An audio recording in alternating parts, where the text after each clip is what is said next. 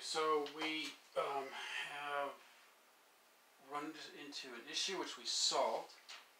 The issue was we had to use a JK flip-flop board to isolate the SSR output onto the high voltage unit. So this high voltage module right here has, I don't know, too high of an inductive load or capacitor or whatever, I don't know, but you need extra buffering. So what we did here is we use a mechanical relay, and we've got a 47 ohm, it's 47 ohms, right? Yeah. Okay. 47 ohm resistor in series with a diode to rectify the current going into the coil of the electromechanical relay.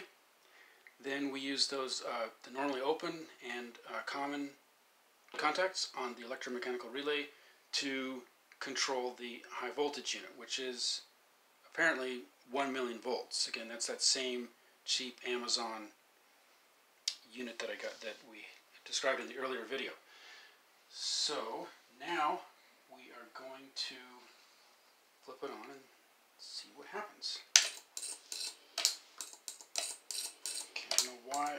I want to get my pressure readout here. As you can hear, everything's working. There it goes. Okay, so that is combusting using the MAP gas. I'm not seeing a readout here. I'm not sure why, but okay. So there's a couple of problems there with the combustion chamber.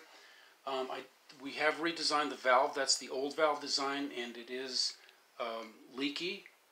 It works reliably, but it's not desirable. So the next redesign is going to be more of a traditional engine type valve. It's just going to be a single motion, single moving part, and it's going to have a much better seal than this one. The other things we want to notice is that the exhaust seems to be very efficient in terms of thermodynamics.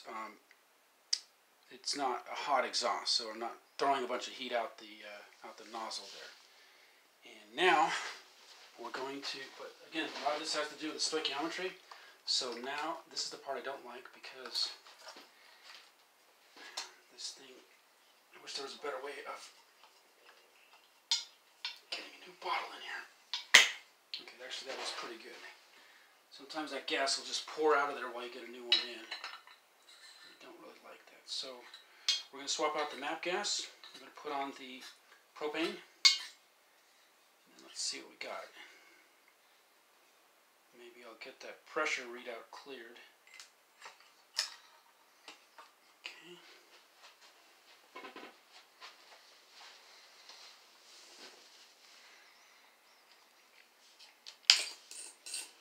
Oh, there we go. Now my pressure readout is there. Although it's high. I don't know why it's high. There we go. Perfect.